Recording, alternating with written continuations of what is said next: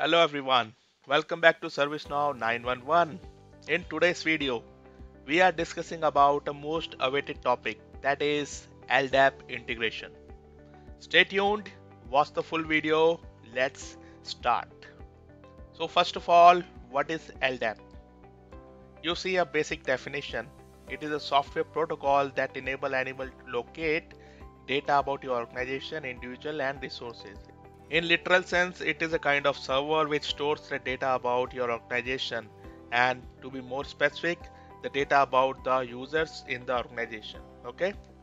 So in LDAP integration, we need to basically integrate the LDAP server and the ServiceNow instance. So to start the integration, we need first of all LDAP server details. So from where we get the server details, I have this document. Okay, get the server details. So this is my demo server which is available in this website. We have user ID and password. This is LDN. LDN means logging distinguished name, that is you can say your username, and then the password. Okay, what is this CN OU DC? So let me show you one thing. This is the diagram. So this is basically the structure of LDAP server. It may varies organization by organization. So the proper details will be shared by your IT department or LDAP team. If I have to come to the person, this one, right? We have to come by this path.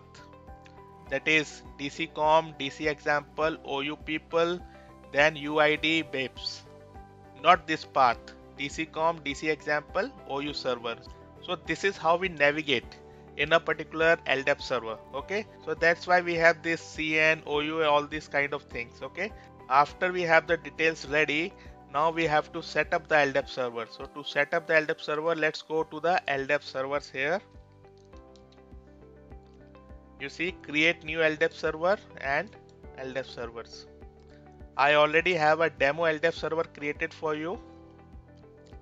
So the connection is already established. So let me create a new one first of all. So here, create a new LDAP server, that is Active Directory. Okay, provide any server name. Let's say test LDAP. Then we have to provide server URL.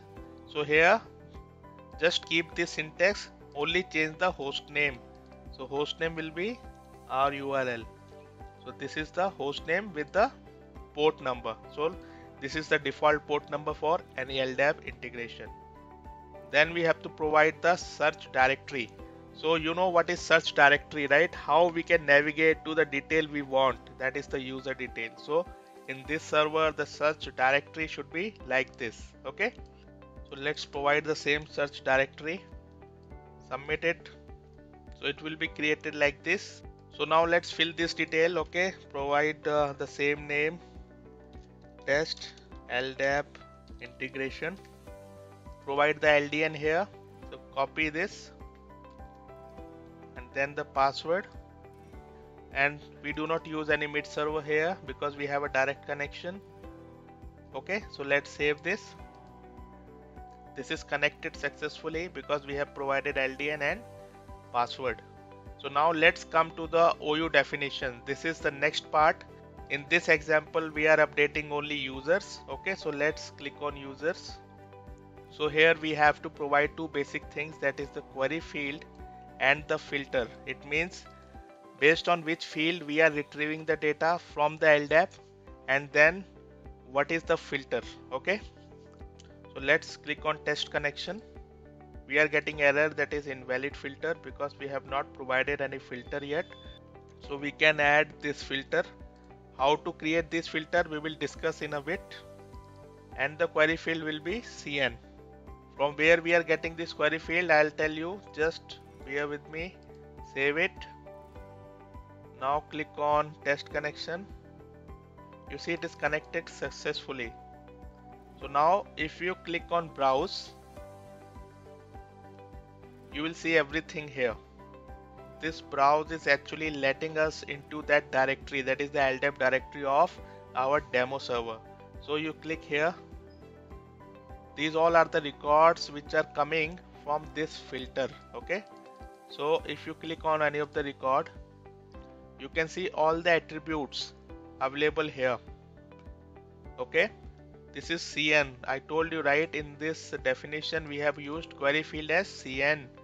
you can change the query field according to all these attributes. Okay, and then you see the filter object class is equal to person object class, this one.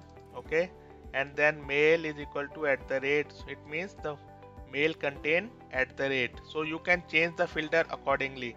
So let's say I want to do like this, equal to this one.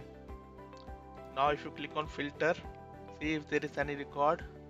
Yes, we are getting only one record, and that record is this one because this is the filter. So in this way you can apply the filter, in this way you can change the filter. Okay, so now we have this definition ready. Next step is to create a data source. Click on it. So here we already have the import set table ready because it is out of box. Okay, so now if you click on load all records, so you see there are total 23 records which are there in our import set table. So let me show you the loaded data. These are the user records which are coming from our demo LDAP server. You see, click on run transform. We already have a transform map, and if you do not have, you have to create a transform map, and you have to map all these attributes with the attributes of your user table. So here if you click on transform, you see the success here, and let me reload this. All these records are updated. So if we go to our user table, all these are the users which are coming from our demo active directory. You see the source here. This source is Ldap. So friends, in this way we configure the Ldap server. It is very simple. You just need to understand the structure and configure it properly. I hope this will help you in future. If you have any question, please let us know. Stay tuned, subscribe to our channel. Bye bye.